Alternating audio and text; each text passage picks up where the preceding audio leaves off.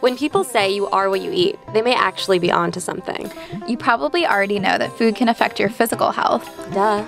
But maybe you didn't know that what you eat can also have a huge influence on the way you think, feel, and behave. Some scientists even say there's a second brain in your gut.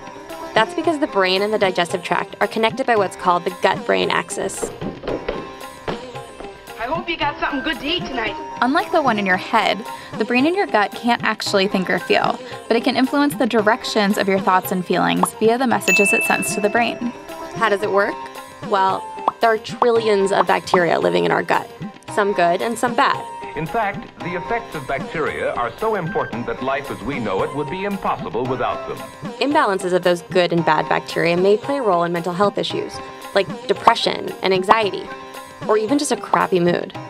But it's not all bad news. Increasing the amount of good bacteria in your gut can actually have a positive effect on the way you feel. Like we said, you are what you eat. You can find good bacteria, also known as probiotics, in fermented foods like yogurt, sauerkraut, kimchi, and kombucha. If you're not into the fermentation thing, you can also get your probiotics in supplement form. In a recent study, people who took probiotic supplements every day for 4 weeks reported having fewer negative thoughts. Another study found that the brains of women who ate yogurt, yes, yogurt, were less reactive to scary images. And another study found that students who had more fermented foods in their diet, like that kimchi we mentioned before, were less neurotic and socially anxious. Crazy, right? More good, healthful food.